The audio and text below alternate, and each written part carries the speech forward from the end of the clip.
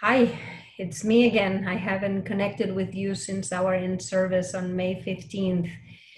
And 2 weeks have gone by, 2 weeks that have been extremely busy. And I'm glad to reconnect with you and just share a few updates and a few words.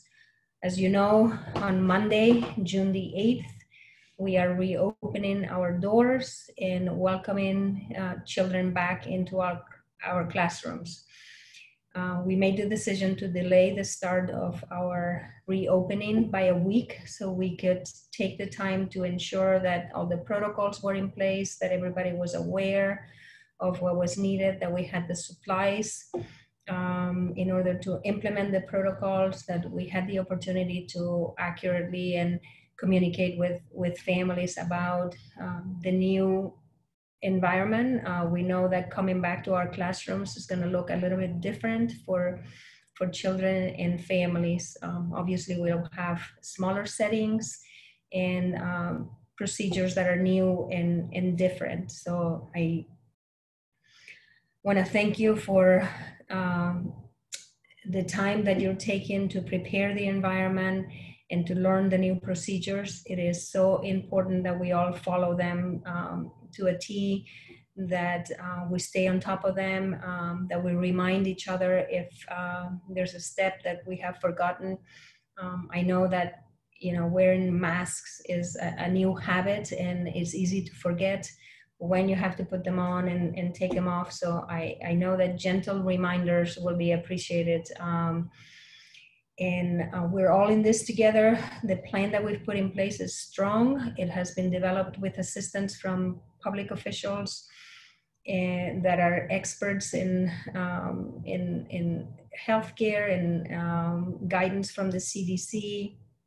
We've been in close contact with them, and I feel strongly about the steps and the procedures that we've put in place. So now it's up to us to implement them and to be very thorough and conscientious with all of the steps that need to be part of our new world, at least for a little while. So I think it's normal to be a little bit anxious and a little bit scared, but I'm confident that our preventative measures are strong and are good safety practices that will help in the situation that we're in. So excited to see little kids coming into the classrooms and being part of our work. I am very proud to be with all of you, to be part of this organization, especially today more so than ever. It's an honor to be with a group of people that stand for treating people with dignity, with respect, with compassion and honesty.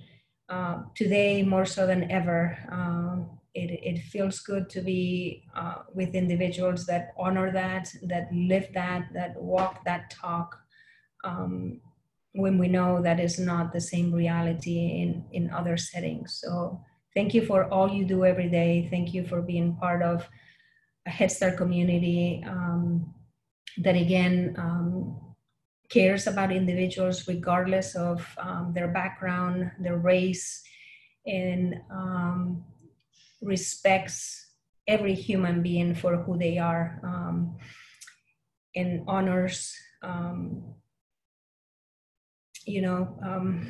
people for with respect and with the dignity that every human being deserves. So I'm proud to be among individuals that feel the same way I do. Good luck on Monday. I know it's a big day. It's going to be a great day. We're going to learn from it. If there are some adjustments that need to be made, we will. Flexibility is key. And I know that you've shown an incredible amount of flexibility.